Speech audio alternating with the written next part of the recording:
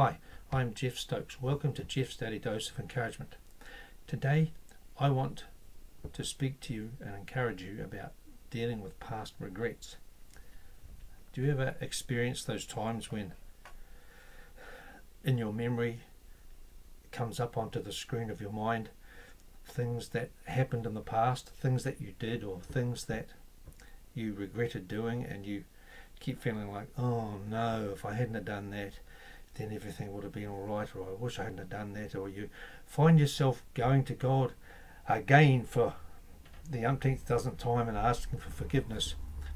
Well, I want to encourage you that whenever that is happening, that as far as I'm concerned, that is the devil doing that to you, because he's an accuser of the brethren. And there's three things that I want to encourage you with to address that when it happens.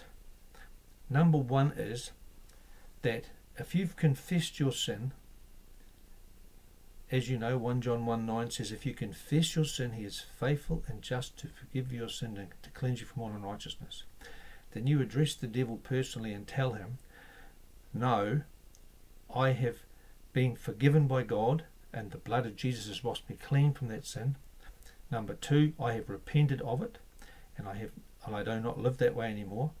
And the third thing is, what you can throw at him is this, is let him that is without sin among you, let him cast the first stone.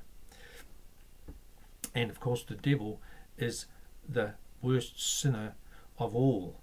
So you throw that back at him every time that these things come up in your mouth, when you know, in your mind, when you know that you've confessed it to God, when you know you've repented, you don't live like that anymore, and people or the enemy are throwing accusations at you of what you've done, and they haven't even repented of their sin, and they've got no leg to stand on. So that's my encouragement for you today in dealing with past regrets. You know, the only way to deal with past sins, the only belief system, if you want to call it that, or we don't call Christianity a religion, it's a relationship, but for want of a better word, the only religion in the world that can deal with your past and your sins and deal with them properly is through faith in Jesus Christ, is the Christian faith, because the only person that ever died and shed his blood for sin and rose again from the dead was Jesus Christ. And there is no other way.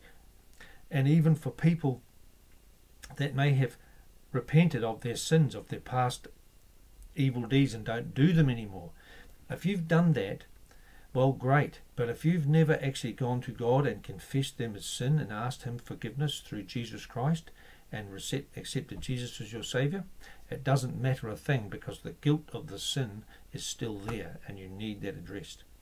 So if you confess with your mouth the Lord Jesus and believe in your heart that God raised him from the dead, you will be saved. For whosoever shall confess that Jesus is the Son of God, God dwells in him and he in God.